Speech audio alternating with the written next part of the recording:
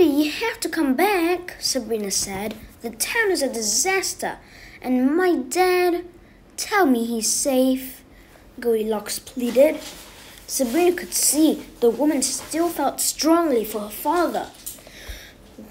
She wasn't sure how to react. He's fine, but he needs you, Daphne said. He's under a sleeping spell. We need someone to kiss him. We were told you were the only one who could do that. Goldilocks blushed. A kiss from someone who truly loves him is all he needs. Can't you get your mother to do this? Sabrina shook her head. No, she's asleep too. Never a dull moment in Fairyport Landing, the blonde beauty said. How did this happen? The Scarlet Hen did it, Uncle Jake croaked. The Scarlet who? The blonde asked. They're the bad guys, Daphne said. They kidnapped my parents almost 2 years ago. Now they are running the town. That creepy guy, the Black Knight, he was one of them. He's been chasing me for a month, Goldilocks said. If he is part of the group that kidnapped your parents, they probably don't want anyone to wake them up. Whoever sent him will send others. Come back and we'll protect you, Sabrina said. Goldilocks looked into Sabrina's face. Come back to Fairyport Landing? Sabrina nodded hopefully.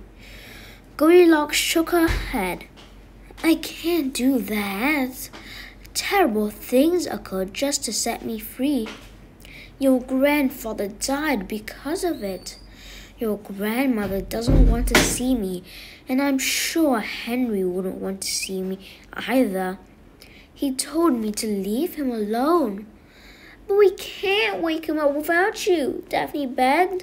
Without you, it's impossible. Goldilocks turned to Uncle Jake. If I went back, could you set me free again? Uncle Jake shook his head. Sabrina wasn't surprised. After what had happened the first time he shut down the barrier, she doubted that her uncle would ever attempt it again. She wondered if he would ever even do it for Briar. Then no, Goldilocks said. I won't go back. I'm sorry. I wish I could help. Don't give up hope.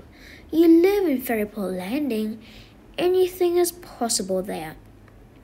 She turned and a moment later she was walking down the steps that led to the second level. Sabrina started to chase after her, but Uncle Jake snatched her arm and pulled her back. He shook his head. Let her go, he whispered painfully. We have to stop her. We can force her to go back with us, Sabrina said. That's not what we do, Daphne said softly. Sabrina noticed Daphne hadn't looked at her since the Black Knight had been thrown from the building. But again, Uncle Jake shook his head. We'll find another way. It's time to go home. Chapter 9. Sabrina watched her uncle pack up the traveler's chest. An hour later, the same rabbit and tortoise that delivered it came and picked it up.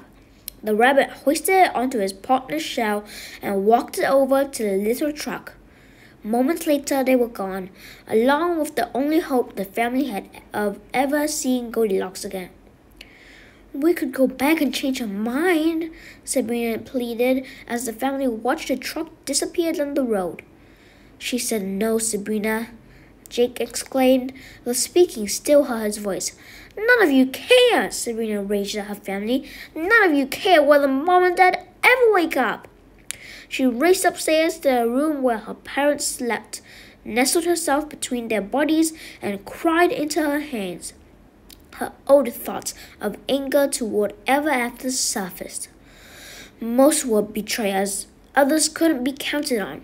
She wept openly, not caring if Mira or anyone else for that matter heard her railing at the world around her. Mira's face appeared briefly in the reflection, but then faded away. She silently thanked him for letting her be alone. She lay there for hours, her face and neck drenched in tears. Until eventually she was too exhausted to continue. After a long while, she got to her feet and went out into the hallway. There she found Granny, Uncle Jake, Briar, and Elvis sitting on the hardwood floor, obviously waiting for her. They all had expressions of concern mixed with forced smiles. Granny took Sabrina by the hand. Sabrina pulled away. I can't take a lecture right now. I was going to say I was sorry. I know how heartbroken you feel. We feel it as well, dear. We had the same hopes that you did. Sabrina nodded sadly. Where's Daphne? She's in your room, the old woman said. You might want to leave her alone, Uncle Jake said. Why? She's a little angry right now, he replied. I know how she feels, Sabrina said, ignoring the warning. She turned and walked down the hall and entered her bedroom. There, she found Daphne sitting at Henry's desk, braiding her hair into her familiar pigtails. She had taken off Sabrina's clothes and was now wearing a pair of cotton candy-colored pajamas with little stars on them. Her face was cleanly scrubbed of lip gloss, and she had folded Sabrina's clothes neatly and set them on the bed. Are you okay? Sabrina said. We don't have to talk about it, Sabrina, the little girl said. In fact, I'd rather not. Sabrina was taken aback by her sister's attitude. You were angry about the weapon. Well, I can explain. I don't want to talk about it, Daphne interrupted. Well, I think we should. I want to explain my side of what happened. Daphne burst into tears. How are you going to explain that you stole from me, kept the secret, and lied about it? How are you going to explain that you betrayed me? You don't even know what betrayed means. Yes, I do, Daphne said, heaving a new paperback dictionary at her sister. I looked it up. Sabrina bent down and picked up her sister's dictionary. Yes, I lied to you. I stole the key and snuck out and took the weapon without you knowing. You were too young to have that kind of responsibility, and you refused to see the danger we are in, so I did it. You treat me like I'm a baby, Sabrina. I'm not a baby. I have a reason to be angry, too. You've been walking around here for days, wearing my clothes, mocking me. I've seen you roll your eyes and your snarky comments. You think it's nice to be made fun of? I wasn't making fun of you, Sabrina. I was trying to be more like you. You're my role model, Daphne said. I was dressing like you and wearing my hair like yours because I was trying to grow up a little. I wanted to be more like my sister. But not anymore. Sabrina looked at the stack of clothing on the bed. I think I'll go back to being myself. I like me, Daphne said. Sabrina searched for words, but they were jumbled like pieces of a jigsaw puzzle that didn't fit together. I wasn't making fun of you. I love you, though I don't like you very much, the little girl said. It's obvious to me that you don't like me much either. That's not true, Sabrina said. I'm not going to bother you anymore. I'm sleeping in Granny's room tonight. Tomorrow, Mr. Borman and Mr. Swinehorn are going to come over and build me my own bedroom, her sister said. She finished with her hair and got up from the desk. Hand it over. Sabrina shuffled her feet. What, this kazoo? You can't handle it. It's magic, Sabrina. Give it to me. But Daphne shook her head.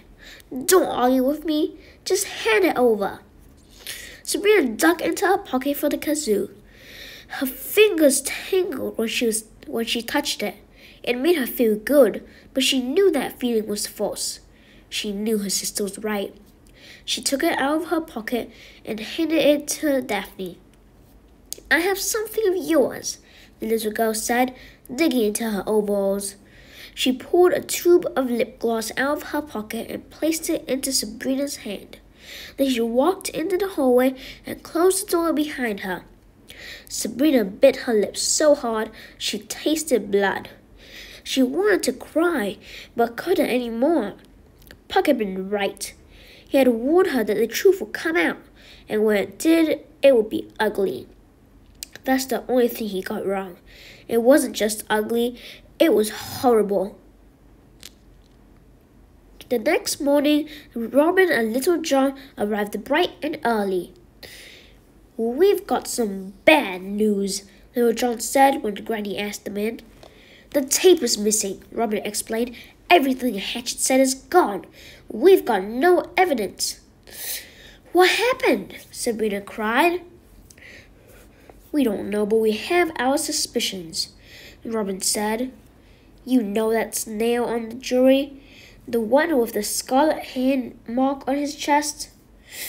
"Sure," Daphne said. "Well, this morning when I woke up, the tape was gone, and there was a trail of slime leading to the front door. The place smelled like apple tobacco, too. We don't have a lot of hope if the jury is trying to sabotage our case," Little John replied. "We're still Bluebeard's calling Red Riding Hood to the stand today. I'm sure she'll back up Hatchet's story," Robin said. "Maybe not," Daphne said as she removed the kazoo from her pocket. "I have an idea that might put a whammy into Bluebeard's case." "A whammy?" Robin Hood asked. "It's my new word. It means something no one saw coming." Little John scooped Daphne up into his arms. "Well, young lady, we could really use a whammy right about now."